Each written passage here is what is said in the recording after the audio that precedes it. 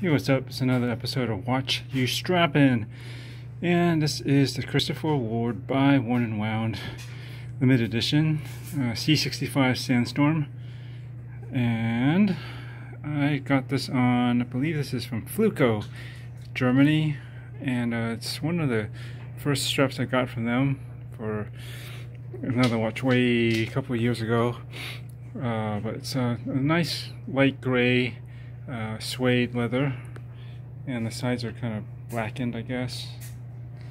So yeah, it's a good strap.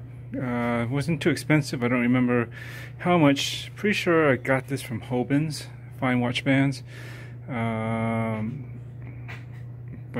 yeah, usually the Fluco straps are pretty well priced and the quality is good, and again, they're made in Germany, and I definitely recommend it.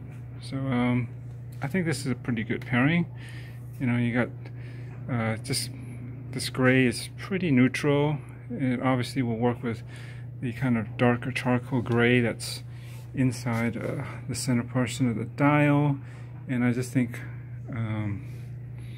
as an accent color, those light blue or light teal accents on the watch also kind of work pretty well with the strap color.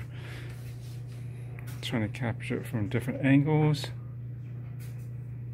Yeah, and that's basically it today. Again, these aren't watch reviews, just a quick wristwatch check, strap of choice,